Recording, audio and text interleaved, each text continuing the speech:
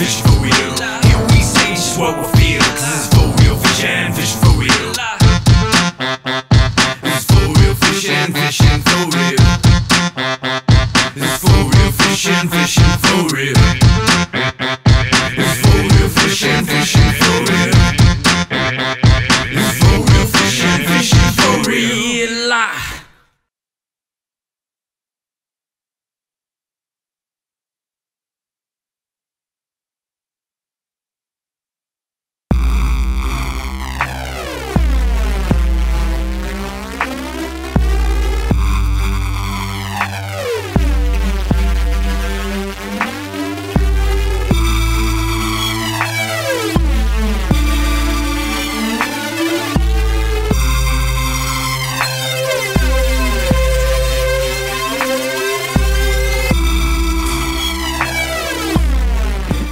Coke machine. Here we are at the David Owen Memorial Pond. Years ago, me and Dave bought about 5 fish and we put them in here, and it's all stocked full of microfish now because they bred too fast and there's too many in here. So we're here to clear a few out. We come out here every once in a while to drink beer and do that. So here we are with Mark Jewett. He's one of the main fishing competitors. Today he bought some worms. I'm still gonna cream them though with non-worms plastic baits. Here we have Dave Owen himself, who this pond is in memorial of. Yep. He's coming back from the dead for this one. All right, so here's Jewett trying to put together his rod like a stooge. He's a little bit he's had half a. So we're gonna rock this patch of weeds here where the fish are kissing the weeds with their assholes. I'm gonna rock it first with a salamander plastic, wacky rig style. Check it. Rig it. Purple plastic salamander rigged, wacky style. 1/4 ounce fluorescent orange jig head. Fluorocarbon line for submarine transparency. Jewett, what are you gonna rock first? I think I'm gonna rock a Rapala Count It Down sinker, baby perch. Perfect. All right, updates later. So here we are. Jewett caught himself a fish. Of course, since he's rocking some treble hook action, he's having some trouble getting it out of there. Here we have a classic red and white bobber. Ultra cheap, ultra crappy mono line. Jewett style. Split shot. Hook. Happy worm. Rig it. I caught this baby on that wacky rig salamander. Coke machine for real fishing. I decided to rock the Ron Young method. That is to let your line dangle directly below your boat. And sure enough, I got another fish on. That's number 6 for the Coke machine. Jewett's at number 2. How you feel about that, Jewett?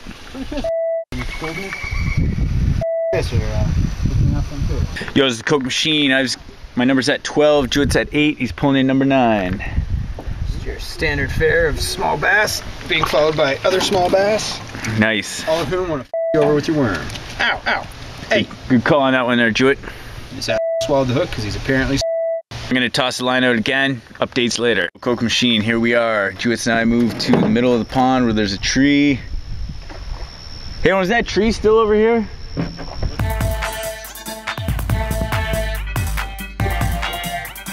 Here we have a 1/4 ounce fluorescent orange jig head with a smoke / glitter plastic worm. Rig it. There used to be one in the water over here.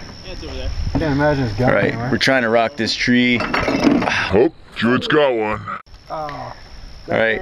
Fishing, boys. No I'm about to rock. I need another too, Jewett. Sure.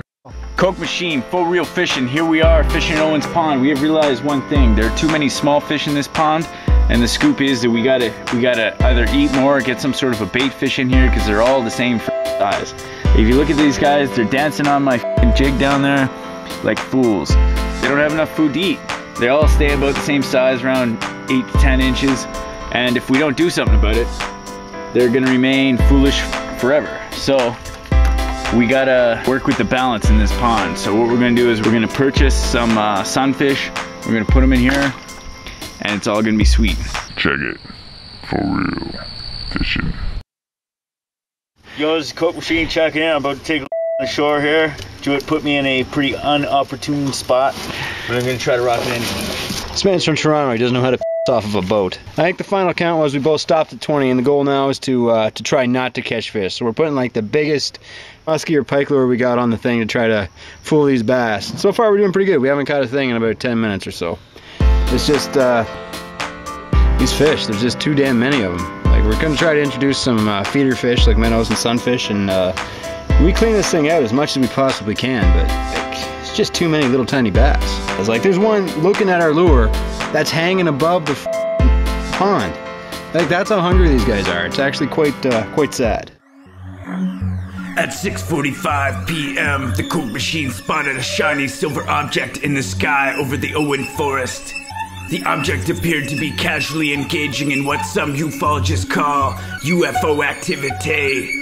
Dave spotted the object as well. Jewett, on the other hand, was too busy trying to find his dick. Mysteriously, before the camera could be activated, the object disappeared. Dude, I'm getting nothing. Man, where'd it go? It disappeared. That's confirmation. UFO right there.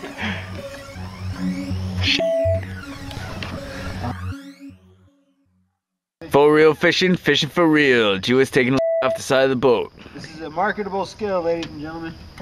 It's like some people have never learned to do this, or never care to learn. The cameraman being one. People are gonna dig this, Jewett. Yeah, me on the internet's definitely a 10,000 hit site right there. This is For Real Fishing, fishing for real. Mark Jewett running the camera. We're showing you the #1 way to catch fish, which is to shotgun a.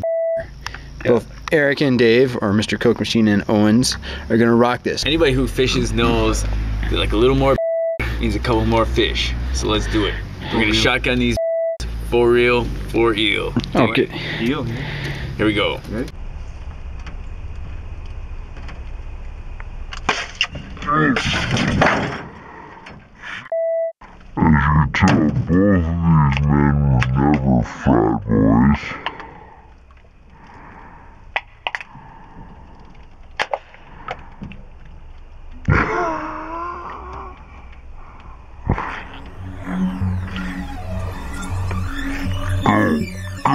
Shortly after this sequence was filmed, Dave became mysteriously aggressive. He referred to Jewett as a lousy cocksucker and punched him in the face. Jewett, knocked out cold, fell face first into the icy water. Realizing the severity of the situation, Dave dove in to save him. In the end, they both suffered from what the Coast Guard would later refer to as a fatality. Dave and Jewett received a harsh lesson as to the effects of combining adult beverages with aquatic vehicles. The Coke Machine, however, learned shit off. Coke Machine, for real fishing, fishing for real.